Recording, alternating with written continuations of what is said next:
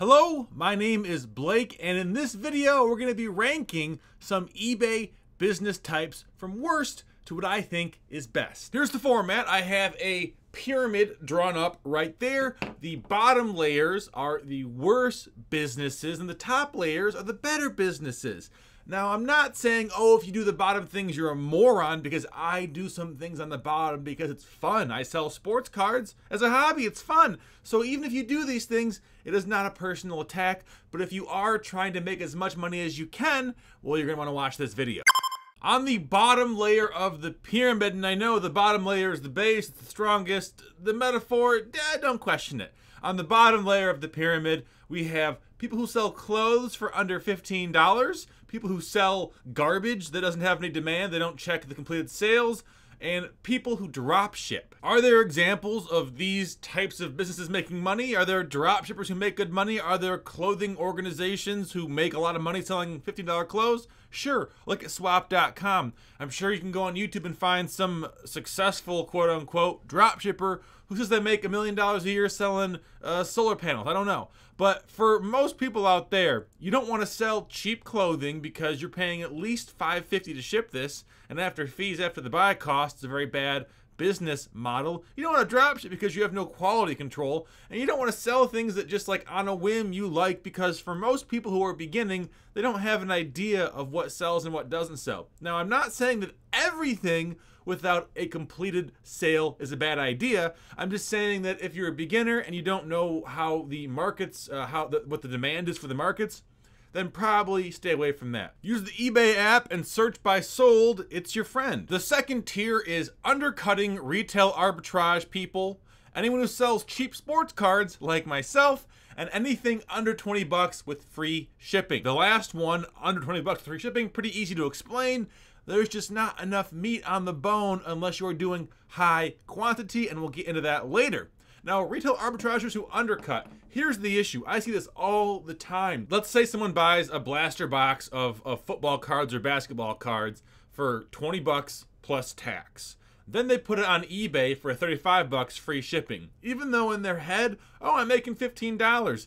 They're really making about like $4 or less than that in some cases. So really, this kind of retail arbitrage where the person panics because they either spent too much money or they think the market's going down, that is a bad business model. Personally, I'm not doing retail arbitrage on eBay unless I'm at least doubling my money in profit. On Amazon, if it's FBA, bit different story, but this is the eBay chart, I guess. So we'll talk about things in terms of what works on eBay. Why do I think sports cards are a bad niche to get into? Well, because it's just, for the most part, it's low revenue. If you're doing high-end graded cards as like an investment trader, different story. But for most people who buy cards to sell them, yes, it's very, very fun. But in terms of how much money you make per hour, you're better off doing everything else on the list. Our third tier is average sale prices between 40 and 100 bucks, which that could be anything. Could be clothes, could be books, could be golf clubs, could be that kind of stuff. I talked to somebody the other day. They sold a car for $15,000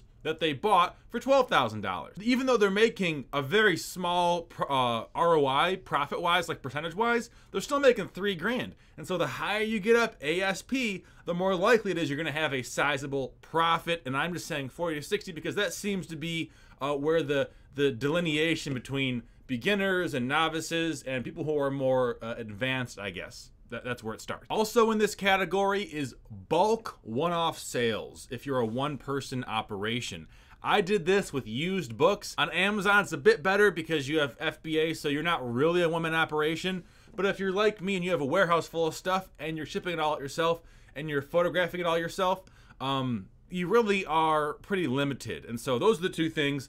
Bulk one-off operations, that means like one listing per item, not multiple quantity stuff as a single person, and ASP between like 40 and 100 bucks. Not a bad business model. You can easily make six figures doing this, but it's a lot of work and you are kind of limited. The fourth tier, I'm gonna say these are pro resellers, and although I've been reselling for a long time, I don't think I'm there, at least not on eBay. Maybe on Amazon I am, but on eBay, I'm still kind of a middling hobbyist because I do things that are more for fun than for making money.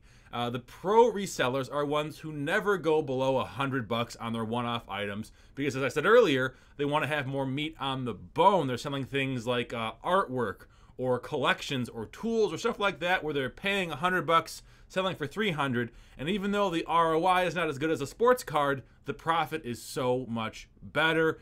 This is a higher, more advanced level because there's more money to get into it. It's more expensive, higher barrier to entry, but hey, that's what it takes sometimes. Also in this category are bulk one-off resellers with a team, so multiple people. I did this a few years ago on Amazon. It's kind of tough, honestly, to manage people, but you see it. They have someone generally photographing, someone listing, someone doing inventory, someone sourcing. It's a regular business just on eBay. So this is like the next to the top tier. The reason I say these two are not like the absolute best because you still have some issues with scalability. And now finally the top tier. But while you're here, please remember, if you like this video, give it a big thumbs up and subscribe to my channel, and comment below if you think I'm wrong. If I missed some niches, which I'm sure I did, if you think that I maybe misorganized them or misplaced them, would love to hear your opinion. I really would. I figure there are two main niches that are top tier, and the first one is going to be wholesale. Wholesale is boring as shit in my personal opinion, but there's no denying it's one of the best ways to make money. All you do is make a few listings and manage inventory, promote it a little bit maybe. Very easy to do, very boring to do, but if you're trying to make money, I can't think of many ways that are better than that. And the second way, which I find more interesting but is extremely difficult to get into, and the kind of thing you have to have years of experience to build up the credibility with people, is high-end consignment. If you can position yourself to be a high-end consignment store on eBay where customers come to you with their extremely valuable stuff and you put no money down and you just list it and you take 20% or 30%, that is a great business model. You have very low overhead because you're not buying the stuff. You have customers bringing you things to sell, clients, and then you make money off of that. I would say those two are the best. If you want to be more creative, I'd say go the consignment route. If you just like numbers and crunching things that way, go the wholesale route. Wholesale, you can do that tomorrow if you have a credit card. And consignment takes a bit more time to build up your client base and to get traffic going to your store. Hope you found this video helpful. Again, my name is Blake, and I'll see you later.